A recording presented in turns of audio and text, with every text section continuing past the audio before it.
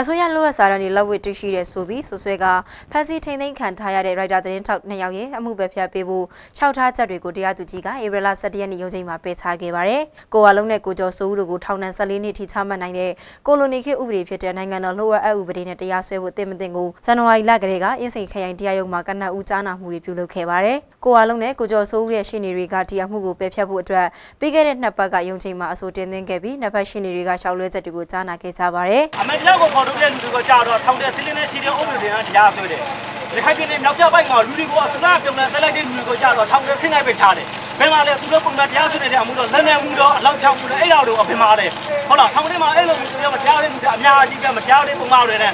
အမေတရားကိုခေါ်ထုတ်တဲ့သတင်းသမားတွေကိုကြားတော့ထောင်တဲ့ဆင်းလိုက်ခံရတဲ့ဥပဒေတွေနဲ့ဆွဲတယ်။အဲ့ဒါတရားများတော့မှုရှိရတာကျွန်တော်မေးရှင်တယ်ဟုတ်လား။ဒီနေ့ကကိုဝါလုံးရဲ့32နှစ်ပြည့်မွေးနေ့လည်းဖြစ်ပြီးမြန်မာနိုင်ငံရဲ့သမ္မတအပြောင်းလဲတကြံကာလနီးလာတာအပါအဝင်တက်တေခိုင်လုံမှုမရှိတာတွေကြောင့်ဒီအမှုကိုလိုက်ပါဆောင်ရွက်ပေးနေတဲ့ရှင်းနေတွေမိသားစုဝင်တွေနဲ့တငယ်ချင်းတွေအားလုံးကသူတို့2ယောက်ကိုဒီတစ်ပတ်ရုံးချိန်မှာလွတ်လိမ့်မယ်လို့မျှော်လင့်ထားခဲ့ကြပေမဲ့တရားသူကြီးကကြံရှိနေတဲ့တက်တေတွေထဲမှာအရေးကြီးတဲ့ပုံကိုယ်တွေပါနေတာကြောင့်သူတို့2ဦးကိုပြန်လည်လွှတ်ပေးဖို့တောင်းဆိုမှုကိုပယ်ဖျက်ခဲ့တာဖြစ်ပါတယ်။ညီမခံစားမှာရှင်းနေတာအိမ်မမျှော်လင့်နဲ့လို့ပြောထားတယ်။မှာတော့မျိုးသမီးပြောင်းနေတော့ရင်းနဲ့မျှော်လင့်တယ်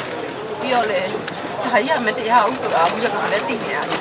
။ညဆုံးမပြန်လို့ပေးစေချင်နေပြီ။ပြီးတော့အမြင်နဲ့ဟန်ဆောင်ပြီးယောက်ျားချင်းမှပြောချင်အောင်တောင်းနေတာ။ဒီချမ်းပြင်မဲ့လေ။ရှင်ကတည်းကညဆုံးမပေးပါနဲ့။ဆောင်ရမယ်ရမယ်။ဆောင်ရတဲ့ညရရတယ်မဲ့။ဧပြီလ20ရက်နေ့ကိုရုံးချိန်ထပ်မံချိန်ဆခဲ့ကတရားလူဘက်ကတင်သွင်းထားတဲ့တပ်တွေတွေက3ရက်ကိုထပ်စစ်ဆေးသွားမှာဖြစ်ပြီးကိုဝါလုံးတို့ကိုစာရွက်တွေပေးခဲ့တဲ့ရဲတွေဖြစ်တယ်လို့သိရပါတယ်။အခုကြားပြအမိန့်ချတဲ့73ချိန်မြောက်ရုံးချိန်အထိတရားလူဘက်ကတင်သွင်းထားတဲ့လူပြတပ်တွေ25ဦးတွေက18ဦးကိုစစ်ဆေးပြီးသွားပြီဖြစ်ပါတယ်။